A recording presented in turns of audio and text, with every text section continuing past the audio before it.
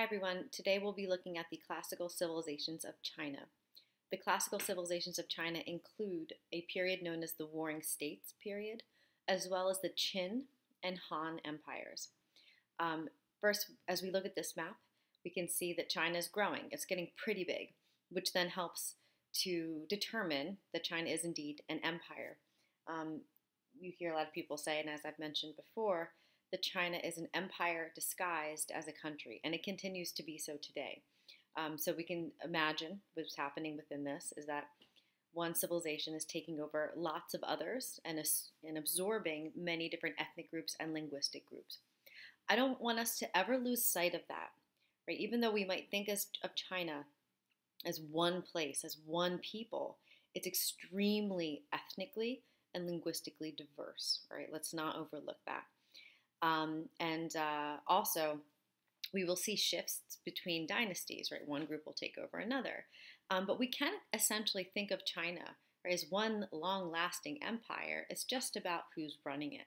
So as always, as we do in all the societies that we study, let's look for some of those continuities, even if there are larger changes. But let's talk about the Warring States period. Okay, so before we get to the Qin Empire, the Qin dynasty, which is very important, we have a long stretch of time that historians call the Warring States period. After the fall of the Zhao dynasty, no one family or no one clan is strong enough to overthrow in any long term the other. And so we have a period of sustained conflict where certain families are claiming that they have the mandate and others are claiming that they do. So from 475 to around 221, we have a long period of war, right? People clamoring for the mandate of heaven. So even though we're not going to focus on any of those families, and even those that might have held power kind of centrally for a decade or two, we're going to instead focus on the philosophies that were born in that time period because they have the longest legacies.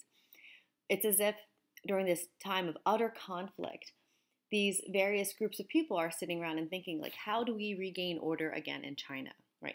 How can we create a Chinese utopia is the way that some of these philosophers have put it. And there are many philosophies that came out in this time period, but the three most influential ones are Confucianism, Taoism, and legalism, which I have starred on the slide because this is the one that wins out at the end of this period of time, and it makes sense why. So I'm going to briefly talk about each of these philosophies, and we'll be looking at these throughout the year.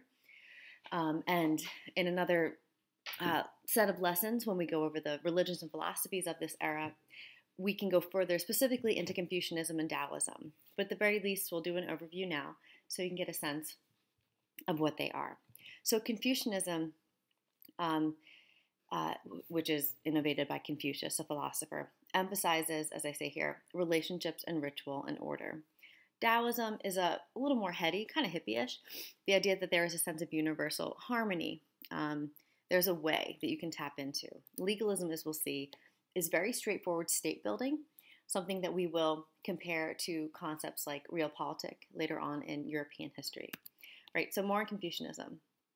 Confucianism is born of the philosophies of Confucius. I'm also going to show you various spellings that you might interact with via the book and other documents. So you might see Confucius spelled with a C or a K.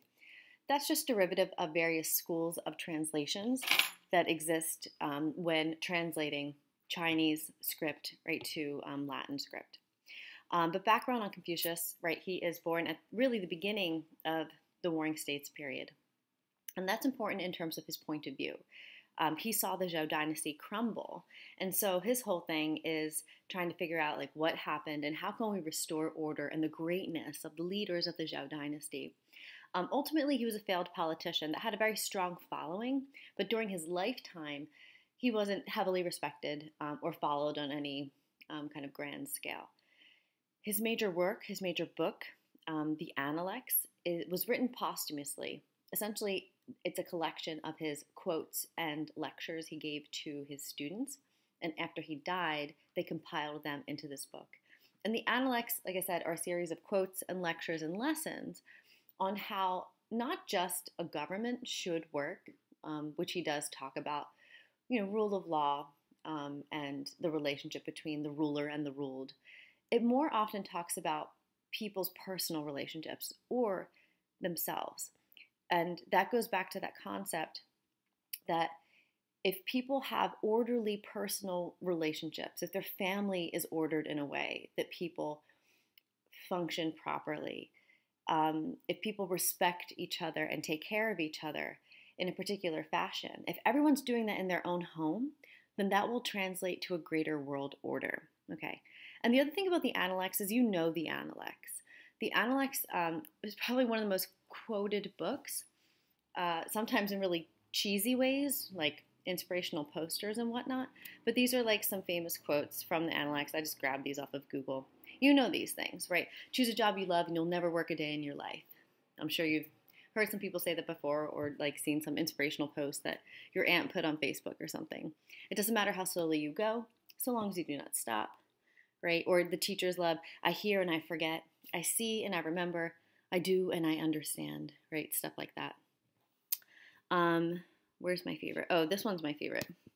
Before you embark on a journey of revenge, dig 2 graves, right? So the idea that if you are vengeful, yes, you might hurt the person you're angry with, but it will come back to you, right? You will hurt yourself.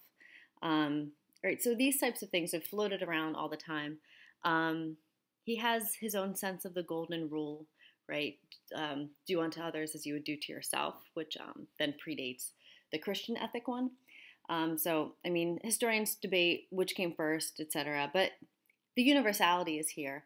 Often, many people know these quotes because these were some of the first things put inside of fortune cookies when the first Chinatown came about in San Francisco. So that popularized it. So you know this stuff. You're already familiar with Confucius, whether you knew it or not. But as I said, going back to how this played out in the Warring States period and how it will play out throughout Chinese history, is that, as I said, the basic concept is that political and social harmony arise from proper ordering of human relationships. And central to that is that in almost every relationship, there is a superior individual, right? That one person is more powerful for a variety of reasons. And that person who's powerful doesn't get to do whatever they want, right? It's not a free-for-all. Instead, they have a responsibility to take care of the inferior individual. And in return for that care, that inferior individual will be loyal, right? And then that cycle will lead to greater harmony. And within government, the people who should rule are the people who are deemed the junzi, or the superior individual, also known as the gentleman. And you don't just get that title based on your birth, right? That instead, a junzi cultivates their superiority through education and through social consciousness, right? Which then brings us to the key virtues of Confucianism. At the heart of Confucianism is Ren, the sense of humanity, right? That you are a part of a greater human community and you can't be abusive towards others even if you have power, right? And think about it. That connects to the mandate of heaven. The emperor can't do whatever he wants. He has to take care of his people, and in return, they will be loyal. The key virtue of Li is how you essentially train your body and yourself to recognize those relationships. So it's a sense of propriety or secular ceremonial behavior. And you know these things. You've seen these things in East Asian culture, right? It is born in China, but anywhere that China influenced, which is most places in East and Southeast Asia, have taken on some of these properties, right? The idea that you bow to an elder, right? The idea that you might even use a different set of language, right, for an elder or someone who is superior to you. I tell the story, and I'll tell you more in depth, that when I was teaching English to older Vietnamese immigrants for a while, even though they were older than I, in the relationship in which I was a teacher and they were the student, they referred to me as the great honorable Miss Mallon, right? So in another set of relationships out on the street, they are my superior because they are older. But in the sense that I was the teacher in that moment, then the relationship changed. And the way they referred to me changed, right? Because of that moment, because of the changing relationship there. And we can talk about other ways in which this plays out throughout the year. And then lastly is Shao, or sense of filial piety, which I'll talk about within the context of the 5 cardinal relationships. So these are the 5 cardinal relationships within Confucianism that are the most important ones. And if these are the ones that we get right, then society will be harmonious. So the first relationship is between the ruler and the subject, right? And this is the idea of the mandate of heaven, that the ruler must take care of his people. In return, the people will be loyal. But of course, if the ruler becomes corrupt, the people no longer have to be loyal and they can rise up, right? So there's that. The second most important relationship is between, it's often written in Confucianism as father and son, but of course it really relates to the parent and child, right? And this is the concept of filial piety, that the parents will take care of the child, and in return that child should unquestionably listen to the parent. In our modern context, this has led to the idea of the tiger mom, right? Or these like very forceful, some people might say overbearing parents who make their children do certain things. And the idea isn't that they're not trying to be terrible to their children, but the reason they want them to do a lot of homework and be involved in a lot of activities, right? And that they are micromanaging their education is so that they will be successful. So this idea is super central and very widespread throughout East Asia because of the impact of Confucianism throughout that region. There is the third cardinal relationship, which is between husband and wife, which is showing the patriarchal elements of Confucianism. We'll see that this becomes extremely exaggerated by the time we reach the end of the Tang and beginning of the Song dynasties, when people begin to bind the feet of their wives to show that they are not only kind of within just like a gender, basic gender way, reliant on the husband, but they become physically reliant on the husband when their feet become bound and pretty much disabled at that point. Within siblings, older brother and younger brother, right? The younger brother is the inferior, the elder brother is the superior. The only equal relationship should be between friends. And the idea is that you should keep company that supports you and pushes you to be better, right? So these are the basic 5 cardinal relationships. And as I said, we'll be looking at the impact of Confucianism throughout the year. The other major philosophy is Taoism that comes about in this time period. You might see it spelled with a T or a D. Don't freak out, same word, just different translations. The founder of Taoism is Lao Tzu, and the major work is the Tao Te Ching, or the Way of Virtue. And the main idea is that everything is ordered by the Tao, that there is a universal energy that exists everywhere. And all your actions should be in accordance with the Tao. And if you don't act in accordance, it creates the discord and imbalance, which Lao Tzu and other Taoists believed was creating the chaos that led to the horrible warring states period. The famous quote about the Tao is that it's so spiritual, right? It's so abstract that those who know the Tao do not speak of it, those who speak of it do not know it. And the symbol of Taoism is the yin-yang, or the taijutsu, or the idea that in the yin and the yang, that there are opposing but equal forces of energies that maintain the balance of the Tao. But one thing that's important to note with that is that ultimately everything is the same, right? And in that way, we'll see it is very similar to some of the concepts we'll study in Hinduism and Buddhism, because even though, let's say, the opposing forces in this case are dark and light, the little white dot within the dark is a reminder that lightness is within the dark, and in this case, darkness is within the light, right? Let's say that our opposing energies are masculine and feminine, right? But masculine is not only masculine, it is also feminine, right? And oppositely, feminine has the masculine in it. That there may seem to be opposing forces, but those opposing forces at a universal level are the same, right? And so when someone acts out of the Tao, it doesn't just hurt them, it hurts the Tao, and everything gets thrown out of whack. So as I already mentioned before, and just giving you some of the other spellings as well, the Tao Te Ching says the way that can be followed is not always the constant way. So when people are affecting the Tao moves, and so you have to find your way back to the Tao. right? It's the idea of flexibility and the universality that our souls are all connected, all energy is connected. It's really out there. I love it.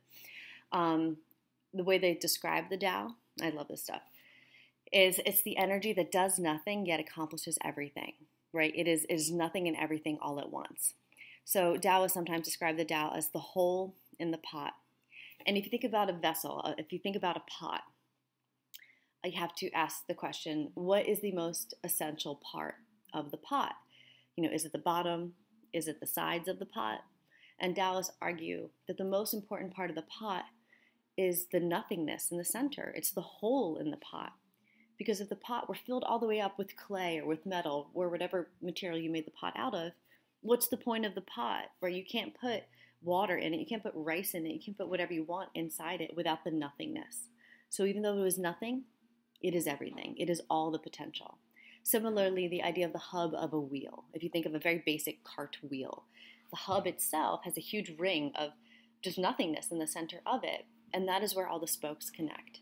So it is made of nothing, but it accomplishes everything. Another major virtue of Taoism is the concept of wu wei, or the removal from worldly affairs or lack of action. And the deal within that, it has to come really with the idea of nature. That nature doesn't do much, meaning like it has patience, right? There's less action. And from that non-action, there is balance.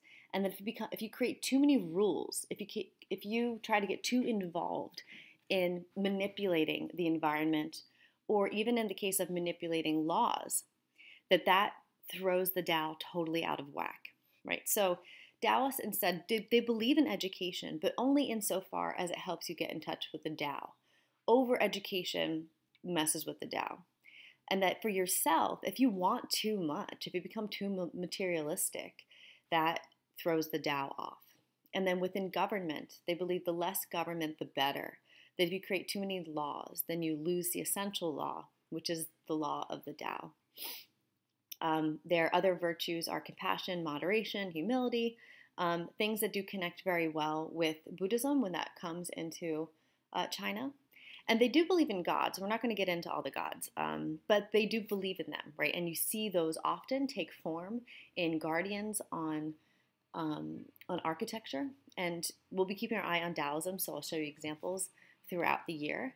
But in terms of guardians and also eventually the concept of feng shui, or balance within architecture, is a Taoist idea. And the gods, unlike some other religions, the gods are not perfect. The gods are deeply imperfect in Taoism, as a reminder that we are imperfect, right? And that we all need to do better, right? So that unto itself is a lesson. And the other thing I want to mention, as I already did, but take another second to do so, is the importance of nature in Taoism.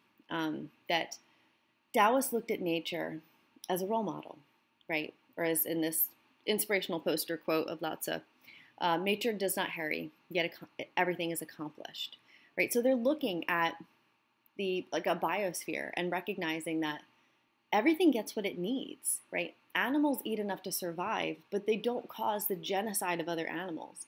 Plants and animals get what they need.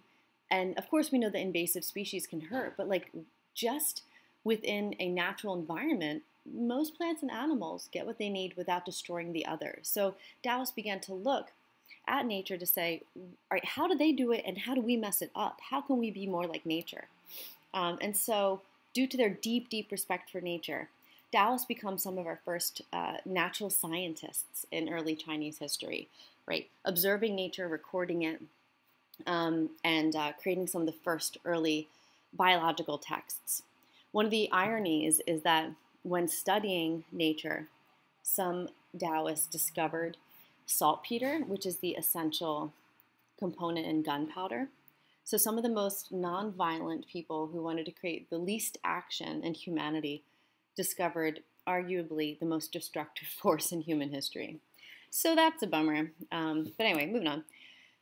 Legalism. All right, so legalism is the philosophy that, quote unquote, wins out over the others in the creation of the first major dynasty after the Warring States period, which makes sense because Confucianism, while it will be the most important socially, at this point isn't strong enough to shut down the wars and centralize a government.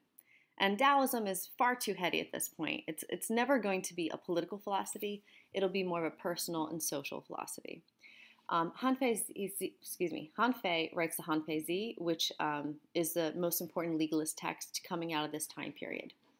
And the general thesis, as I have stated here, is that the ruler's responsibility was to create ideal laws which would ensure the smooth functioning of his government.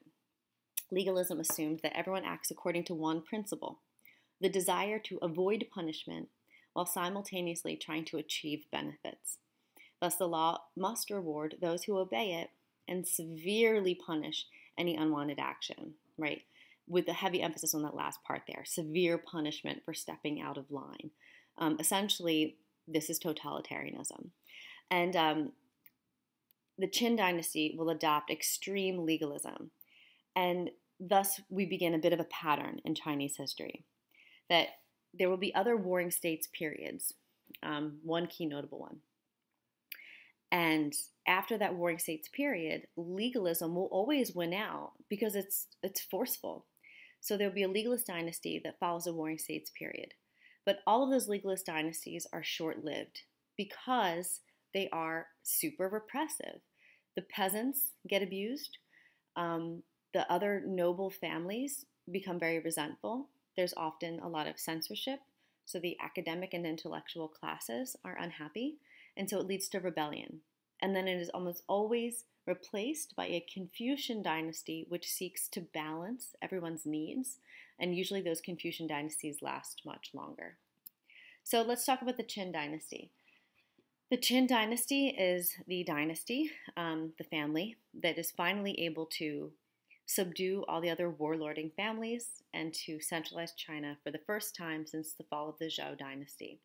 And as you'll note here, it's a short-lived dynasty, 221 BCE to 207 BCE, so super short, but highly impactful. In fact, if we think about the name, Qin, it is so impactful that people began to refer to this region after the Qin family forever. So we have to spell it instead of a Q, but instead with a CHI, just add an A at the end of it and we get China, right? So the way we refer to China harkens back to the Qin, right? That's how deeply important, right, this dynasty is. All right, so what's up with the Qin? The Qin begin to expand and bring in all of these different ethnic groups under its rule. And this is a look at the modern borders of China and the breakdown of ethnicities in China, just as a reminder that China is diverse, right? There's no one Chinese group, right? There are so many different ethnic groups and linguistic groups in China. So in the light blue is the largest ethnic group, the Han Chinese, which is the most common ethnic group in the whole world. And the Mandarin language is often associated with the Han Chinese, not always, but generally. And we can see all the other various colors. So whether it's various Turkic groups in the far, far west, like the Uyghurs, who we'll meet later. There's the Burmese, obviously the Mongolians are included within that, the Manchu. There's so many different ethnic groups within China. So let's remember that. And so just like the Persians, the Chinese have to figure out, how do we keep all these different groups under the umbrella of our dynasty? The first emperor is Emperor Shi Hongdi, or Emperor Qin Shi Huang, referred to various ways, and he's our super legalist, right? So his methods of centralizing China start by absolutely crushing all local autonomy. So anyone who considered themselves a feudal lord or a warlord, he crushed them, right, through his military. And then those people who survived, he forced them to move to his new capital. So just like the Persians, he's building a new capital, which is in modern-day Shenyang, and force the people to move there. By moving to his capital, he can A, keep an eye on them so they're not doing anything, against him. And B, these people, their pride isn't going away, right? They still are feudal lords, right? They think of themselves as pretty important. And so what they'll do is to both show their power, to also possibly gain favor with the emperor. They're going to build beautiful buildings, beautiful homes, theaters, stuff like that, to show their power in some way or another. So this is a win-win for Qin Shi Huang, because not only can he keep an eye on his competitors, but his competitors are making his capital beautiful. And one way to legitimize your power is by, shows of splendor. And he has the most beautiful city in China, right? So furthering his power. He also was, very harsh towards any dissenting opinions. So there's a great deal of censorship. So he was known to execute many Confucian scholars, especially, to burn so many books, kill and in very horrible ways any dissenters. There's also belief that he killed a lot of his own family because he believed they were plotting against him, which they might have been. But he was also really paranoid due to his consumption of mercury, which we'll discuss in just a second. But I also want to take a second to talk about the possibility of propaganda, right? So modern scholarship questions just how many people he killed or how many books he might have burned. It's pretty well accepted that he definitely had a policy of censorship, but maybe some of it was exaggerated later by the Han dynasty in order to legitimize their own power and their usurping of him. I don't know fully, right, what the answer is. I'm kind of back and forth on it.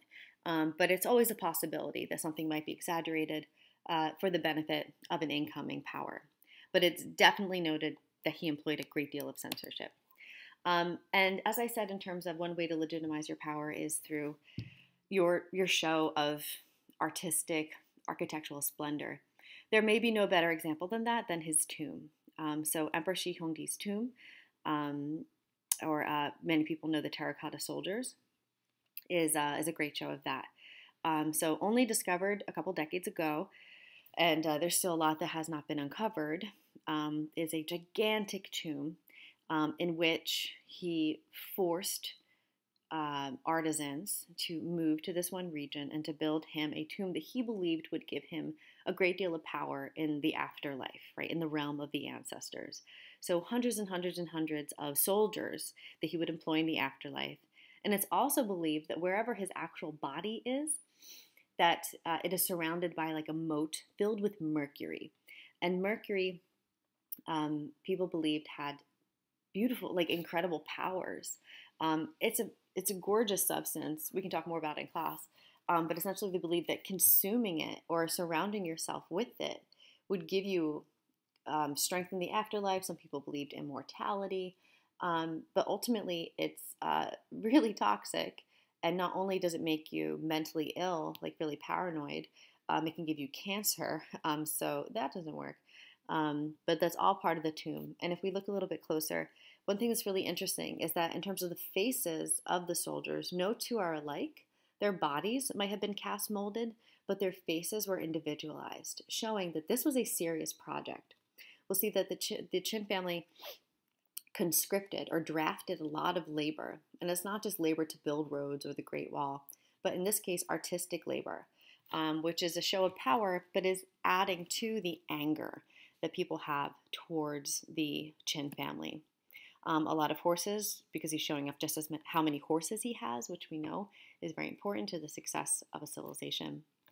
All right, so other stuff that they did to centralize power, right? So taking over is one thing, right? How do we try to unify a society? The Qin dynasty is responsible for a great deal of standardization, which other dynasties will take advantage of, right? So they do a lot of the dirty work that the Han will pick up on. So similar to Persia, they're going to standardize things like weights and measures and law to keep everyone in line. And by standardizing weights and measures, it makes it easier to build, as well as, more importantly, to do trade. So you know when going into a marketplace just how much something weighs and then how much it should cost, versus having all these competing measurement systems. Now we have one larger one to improve trade. Also, they will standardize language and script. At this point, there's many languages, and there will continue to be many languages, but they choose one language as the central language, which is the language that evolves into what we know as Mandarin, thus why that becomes so popular. And they choose one central script to centralize, written language to make things easier. So in that way, that helps later dynasties to stay centralized. They will also, as I said before, conscript or draft so many peasants for large-scale projects, whether it could be local projects such as building roads and wells and dams, but the greatest project was to build the Great Wall, or the various sections of the Great Wall. The Qin dynasty is the first to start to build various sections of the Great Wall. Almost every dynasty will pick up and have to either rebuild due to invasions or build new sections of the wall. A reminder, there's a lot of myths about the wall. You can't see it from space, and also it's not one big wall, right? It's a series of walls that just try to fill in the gaps that natural boundaries, right, don't, create, right, for the safety of China. So here's a very beautiful image of the Great Wall. But the problem with the Great Wall is that it was really dangerous to build. It was far away, so people would leave their hometowns. And a lot of people did die in the process of building the Great Wall, such that often once people were drafted for the Great Wall, families would hold funerals before they ever left to go build that project because they didn't expect them to come back. Most likely, though, the people were not buried in the Great Wall. That's another myth. They were most likely buried next to it, but not in it, because that wouldn't be stable structurally. The other thing I learned while at the Great Wall is that the mortar, the stuff that keeps the bricks together, is sticky rice. So that's cool. Anyway, here I am at the Great Wall. I went in November, which meant that nobody was there because it was really cold. So this is a rare picture of someone on the Great Wall without a million people around it. And this is a very popular section of the Great Wall. You can see it's snakes all over. It's super neat. You should go. And then this is just my favorite picture. I was trying to take a picture of this one temple behind me, and I got probably the greatest accidental photo bomber of all time, that dude. So anyway, China's cool. We'll talk about more later. All right, the downfall of the Qin. It's pretty short. So as I said, it rises, it does some stuff, and it falls. Ultimately, people are tired of the abuse. There are a great deal of peasant uprisings because they're getting drafted, they're dying, and they're tired of working for them. But also other noble families and the intellectual classes begin to coordinate with the Han family, who are claiming that due to the peasant rebellions and other abuses, that the Qin do not have the mandate. And so other noble families work with the Han to overthrow the Qin, and then we have the rise of the Han dynasty. Okay, the Han dynasty is a handy dynasty. Okay, anyway. I say this because their dates, when rounded, for me, help create a mental timeline. So even though I give you the dates here, like 206 to 9, and then there's a break, which I'll talk about, and then 25 to 220, I round it. And in my head, I always think of the Han dynasty as 200 to 200, 200 BCE to 200 CE. We will have to get dates under wraps, and this to me is an easy one to remember. Han 200 to 200. The break in the middle is a result of an emperor who attempted a socialist experiment to give more power and to divide more land up into the peasant class. It unfortunately didn't work, and it led to the breakdown of the government for a period of time. The emperor's name was Wang Mang. So that explains the break. If you remember that, cool. If you don't, fine. But Han 200 to 200. And it expands even larger than the Qin before it, as we can see. And this is where we start to see China really impacting other East Asian societies, because here it goes north and begins to interact more with the Manchu people.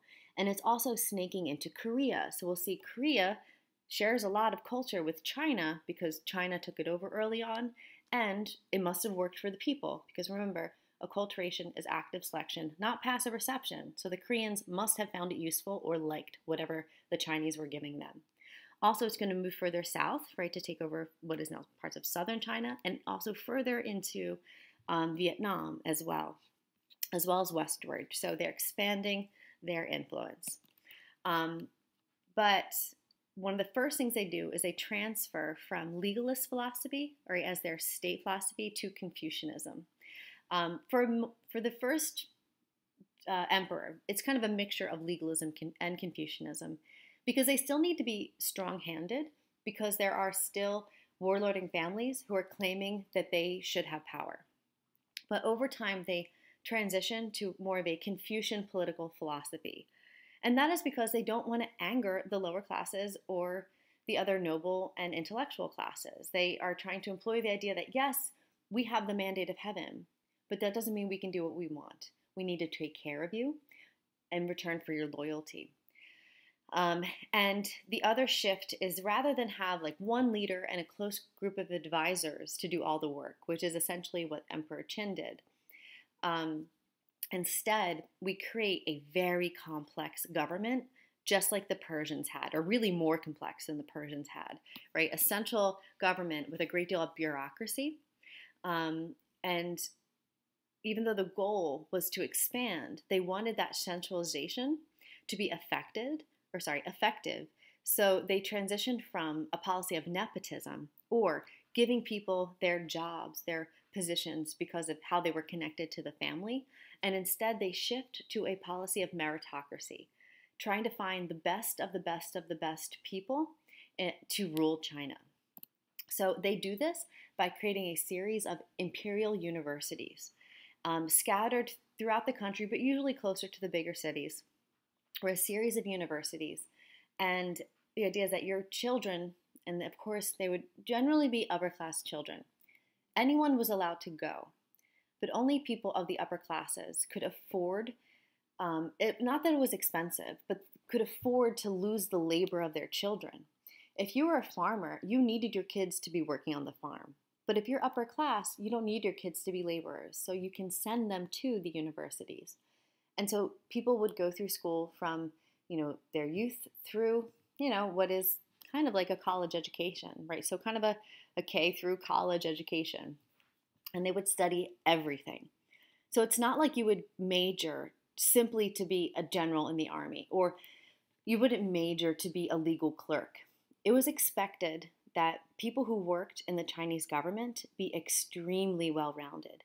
That yes, they should know the laws, but they should also know the sciences, and they should also know poetry, and they should have perfect calligraphy when writing these types of things. That you should know everything.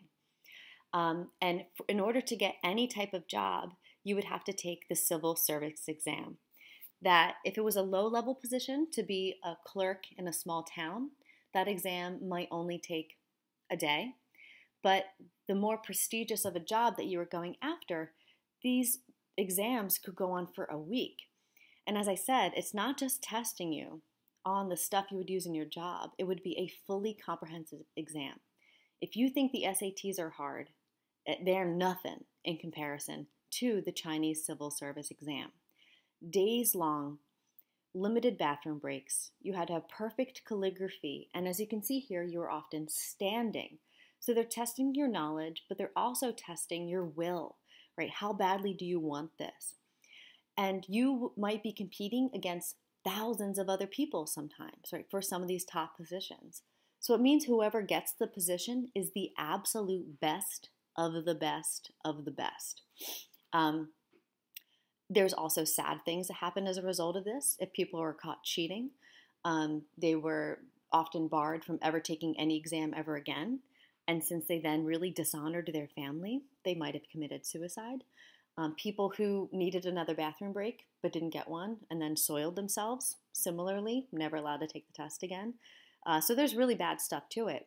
But the positive is a meritocracy with very qualified people. And also, this is the birth of the love for education that people often associate with East Asia, right? If we think about competitive students, often people think of East Asia, right? Chinese students, Korean students, Japanese students, right? This is born of this time period. So the Chinese have pushed education since like 200 BCE, whereas other societies way lag in that process. So it's all here. I love this image because this essentially, this is in Seoul, Korea. So Americans have like Civil War reenactments, but Koreans and Chinese will have Confucian exam reenactments. So I love that. That's really goofy. Other major developments of the Han Dynasty, and we'll just study the Han more, but I'm just, beginning to introduce some things to you via the Han. First off is a state monopoly of iron. The reason for this is the Han Emperor wants to know who has the ability to make weapons. They need to keep their eye on that because if you have weapons, you might overthrow the dynasty. Also, the expansion of the silk industry happens under the Han. People have been making silk for a while, but the government will invest money in the silk industry because they know it is a rarity and that it's going to make them a ton of money. They'll expand their infrastructure, so they need to help to rebuild the Great Wall, but they're going to pay their people better, as well as roads and dams and stuff like that. Also, while paper is invented beforehand, it is used way more widespread under the Han, which leads to the production of more books, of an educated and intellectual class. All good stuff. Also, the population booms tremendously. By the year 9, there's over 60 million people in China, the largest population by far in the world at this time period, which gives them a major competitive edge. Another development under the Han Dynasty is the rise of the Silk Roads, which we will study separately. But just remember, you cannot talk about the Silk Roads until you're talking about the Han Dynasty. Do not talk about the Silk Roads in connection with the Qin or any of the previous dynasties. So this trade route just helps China thrive and makes the West more curious about East Asia because they have such cool stuff. So there's a lot of really good things happening here, which is why the Han Dynasty is really the true classical civilization of China. All the later dynasties, like the Song and the Tang and the Ming, they want to be Han, right? Just like later European leaders want to be Rome, the Chinese leaders of the future want to be the Han. So everything is like, wow, the Han were so great. But of course there were problems because over time, wealth increases, but at some point corruption comes into play, and so wealth disparity also increases, which is one of the many factors that leads to its downfall. I'm not going to go heavily into the fall of the Han because we have a presentation on that, but there are many internal and external factors. So I'm going to leave that there because I've talked too much, and we'll pick some of this up in other lessons and via some presentations. Okay, bye.